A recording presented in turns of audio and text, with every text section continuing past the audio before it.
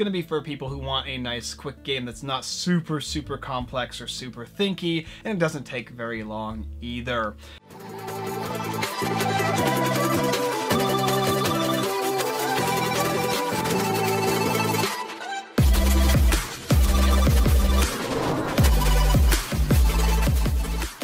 With the recent discovery of an ancient hog burial site, renowned archaeologist Professor Bones has stumbled upon the treasure. You will be one of many archaeologists going down to find the treasure for yourself and gathering as much of it as you can. However, beware, there are curses and other things like thieves are also trying to stop you from gathering the treasure, along with other archaeologists. You're going to be playing cards from your hand and utilizing those cards to gain the treasure, and when the treasure deck runs out, you're going to escape, count up your points that you possibly have gained, and whoever has the most wins. Now be careful though, because not only are there curses and other archaeologists, but there's also thieves looking to mess with you in the game Treasure Hogs. It plays about 2 to 5 players for ages 14 and up, and takes about a half an hour to play. It's the basic idea of the game. Let's go ahead and take a look down below. I'll show you what comes included and how to play, and then we'll come up and discuss the game and what I think about it. Currently on Kickstarter, where you can go ahead and pick it up, link in the description if you'd like. Let's begin by setting up the game Treasure Hogs, and for this example we're going to use 2 players, Angus Pigsty and Professor Bones, and everybody is going to get a certain number of these resource and strategy cards. You'll be shuffling both resources and strategy cards together. Resources are going to look like these guys here, and then the ones that are like these actions here, or strategy cards, they're going to look like this. Once you've gone ahead and shuffled them up, you're going to deal each player 7 cards. Also, go ahead and give each player a feast card. These cards are set aside and they'll be used for victory points at the end of the game, as well as during the game you can spend them on your turn to utilize your special ability. Each character has their own unique special ability. These cards here are treasure cards, and this is going to be your treasure deck. Now, in the game, for the beginning game, you're going to be taking these 6 curses out of the deck, you're going to shuffle them up, and then you're going to choose 3 of them, and you're going to place them in the deck here. After you do that, make sure you go ahead and shuffle this deck up, and then you're going to go ahead and deal 6 cards out alongside the treasure deck. You might run into curses, or you're going to find unique treasures in the game. After that, then you are pretty much ready to go. There is, of course, extra or additional characters that can be chosen either randomly, or if you'd like, you can choose them personally.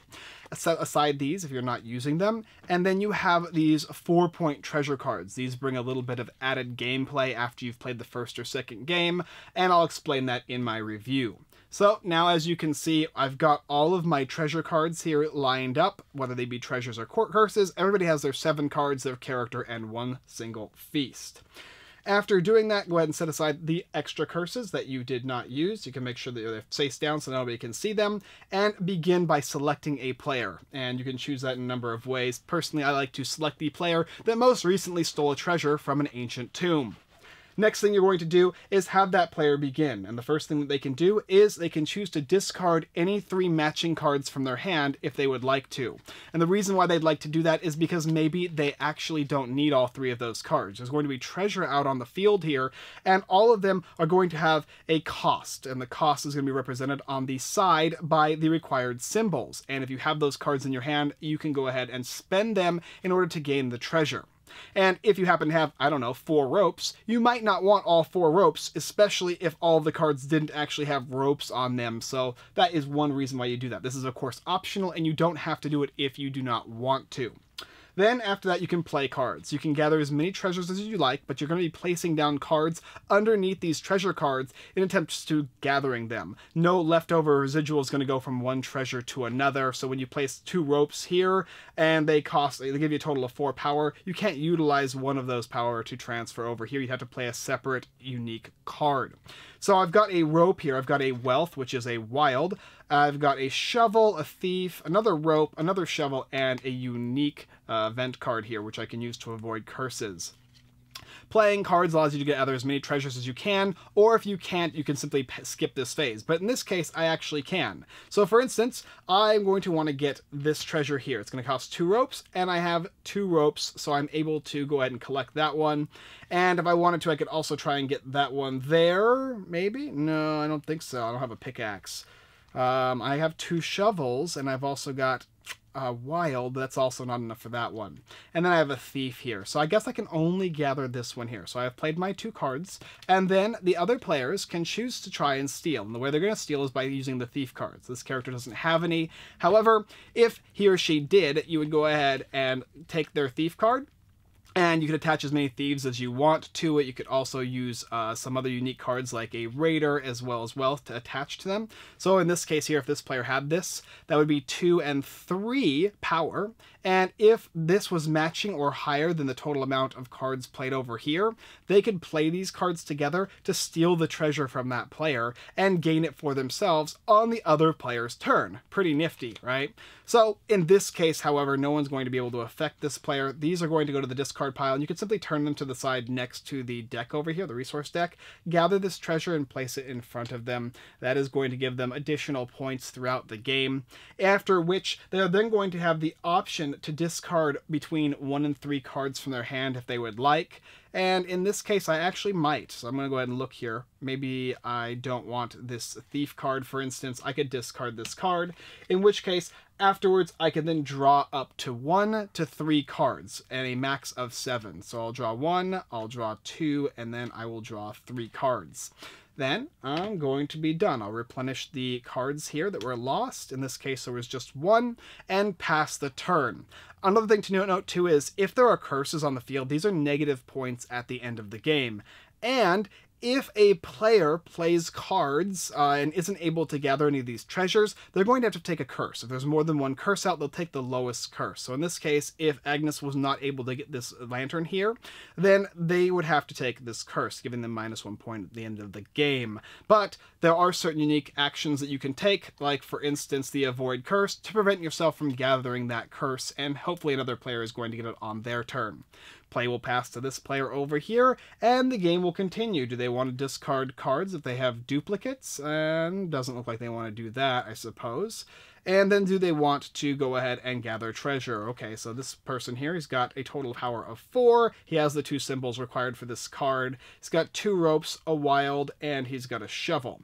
So I could go ahead and do this. I'm going to have him play this wealth and this shovel here.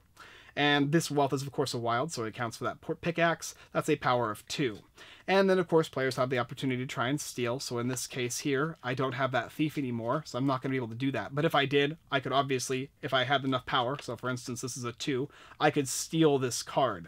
But in this case, this player is actually going to be able to gather these cards here, putting them into their area over here. These cards will then discard. They can then choose to discard cards if they want. Oops, discard them over here. They can discard cards if they want, and then simply draw up to 3 cards with a maximum hand size of 7.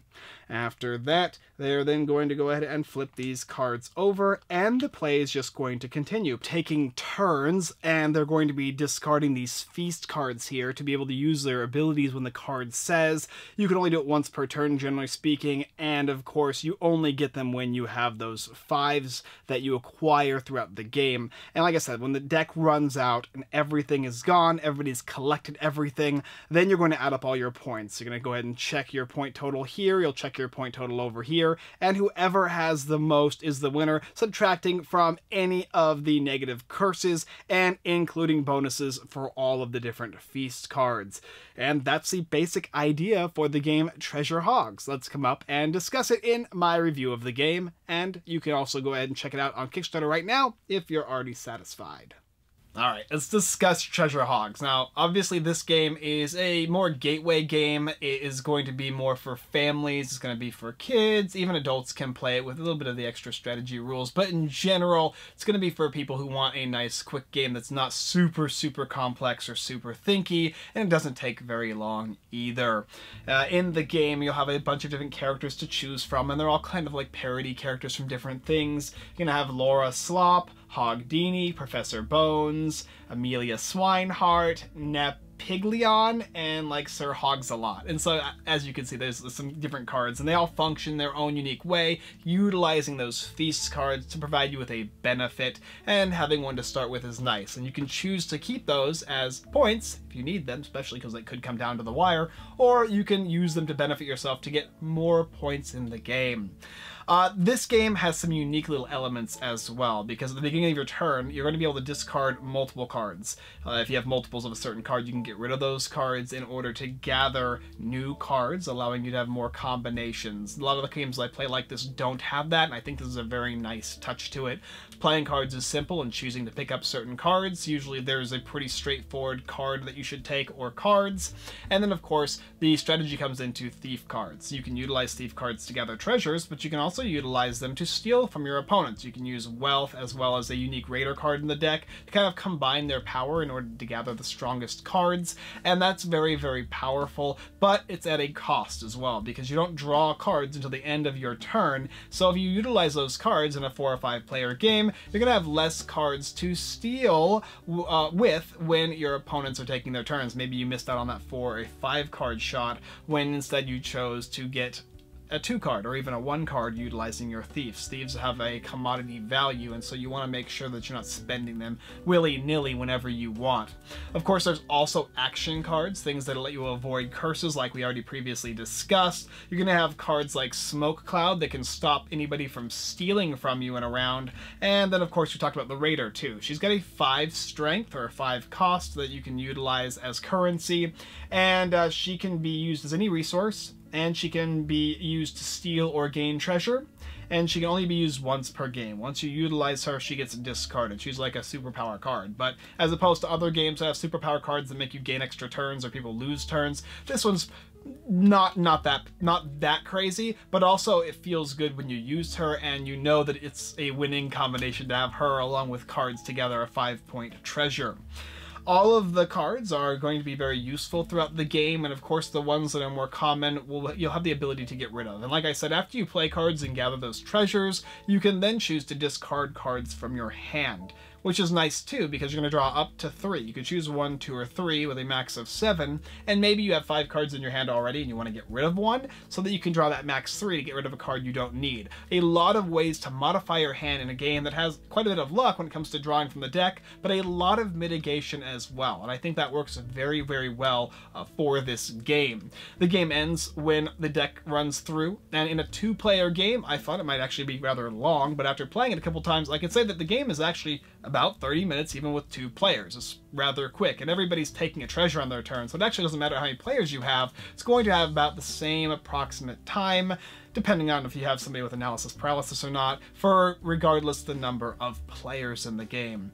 This is a fun game. This is a very straightforward game, but there's some unique little twists and turns, how you use your character abilities and all that kind of stuff, which puts the game nicely together. The theme of the game is you're basically an archaeologist going into a dig in order to gather treasure and unique things, avoiding curses and stopping your opponents from stealing from you, if possible, or choosing when to take treasure so your opponents are not able to steal from you after maybe everybody's dumped on your other competition. Now you can go ahead and play and gather a better treasure. So there's a lot of little thinky things you can do throughout the game.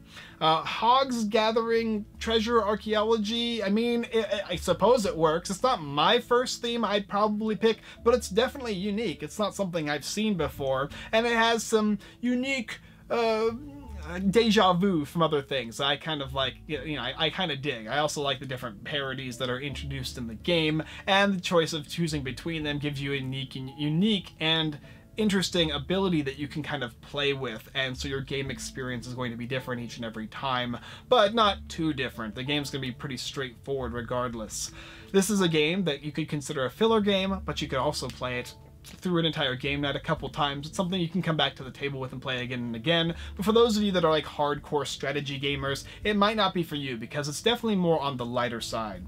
A couple of little nitpicks I have in the game is the type of font for the cards. This is mainly graphic design stuff, but some of them are smaller, some of them are bigger to fit that font. Personally, I would prefer if they just use the same font for all of the cards, and the same, not the same font, but the same sizing or whatever. I think that would make it look a little better. And also, like, some of the characters and stuff like that. For instance, like the back of this card is this here, and then the front of the card is going to look like this. So they're very similar in nature, so sometimes you can confuse with the front and the back, the discard pile and the main deck. And their suggestion is to turn one side to the right, which does help, but for some reason, sometimes in my head, I keep wanting to put it on the deck.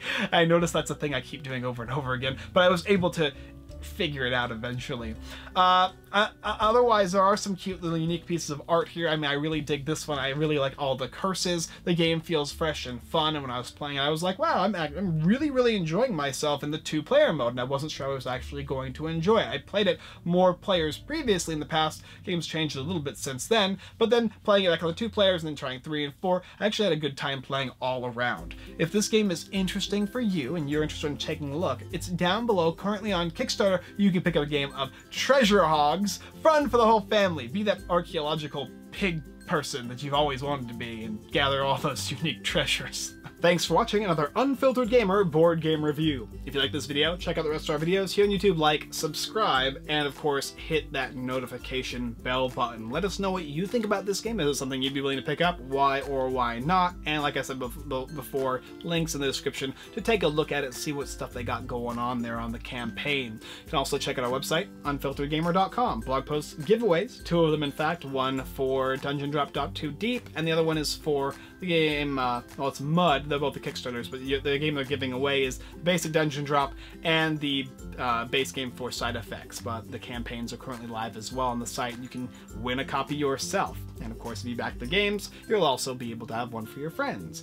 Also, go ahead and check out our live stream every Wednesday, 6:30 p.m. PST. You'll see us play games just like this one. In fact, we will be playing this one at some point, and we're going to be having fun. And if you want to join us, you can go ahead and do so by joining us on Facebook. Alright guys, thank you so much, and as always, we look forward to treasure hogging with you next time.